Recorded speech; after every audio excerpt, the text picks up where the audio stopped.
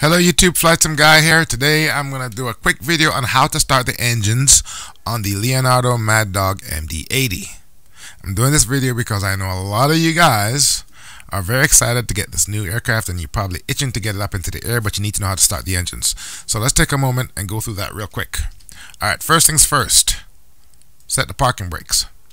Next, turn on power to the aircraft. Battery master on and twist. Next, turn on the start pump.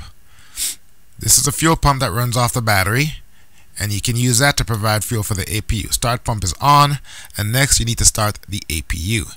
APU is right here. Start or run. Hit start. Okay, and then keep an eye on this. There, the APU is starting up. We're not going to go through all the checklist items and all that stuff. I'm just going to go through how you need to start the engines. First thing you got to do is get the APU going. Alright, the APU is started. We're ready to apply APU power. Autopilot. We have APU power. Next thing you need to do, you need to turn on bleed air. Next thing you need to do, you need to make sure that your air conditioners are off, and they are in the off position. Next thing you need to do, you need to make sure that your igniters are on. You can use either A, B, or I always use both. There it is right here. And this is a part that always trips up people. I know it trips me up all the time. The next thing you got to do, you need to make sure that your pneumatic crossfeed valves are open. That's these two valves down here. Open one, open two. After you've opened up the pneumatic crossfeed valves, the next thing you need to do is turn on all your fuel pumps.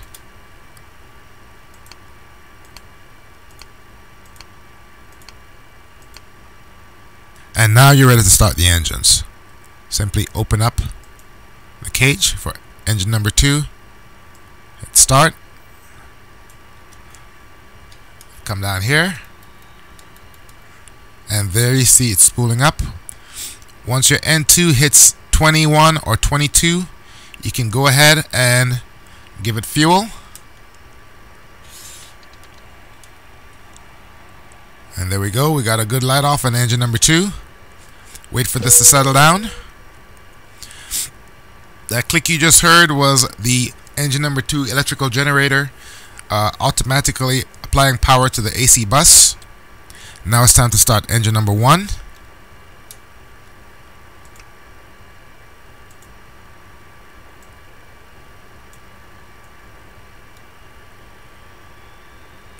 And engine number 1 is spooling up. When that hits 22, you can go ahead and give it fuel.